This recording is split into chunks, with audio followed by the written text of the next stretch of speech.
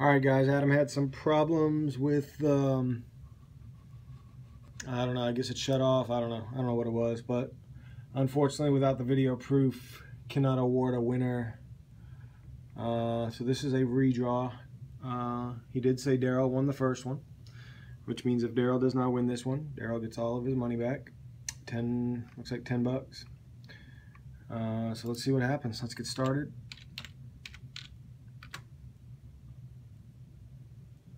You got 713, 713. Here's your proof. Daryl, if you don't win, you get your 10 bucks back. Good luck to everybody. We're gonna have random.org, and again, we're gonna have 10 participants total, 10 available spots, 3 participants basically. All right, here's all your certificate details. General. There you go. Alright guys, here's a refresh.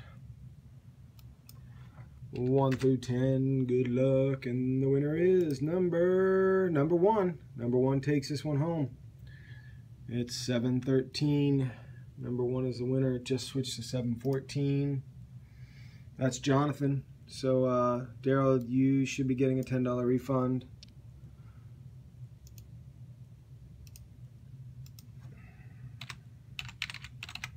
Here's your final timestamp, guys. I'll post this video in just a second. 714.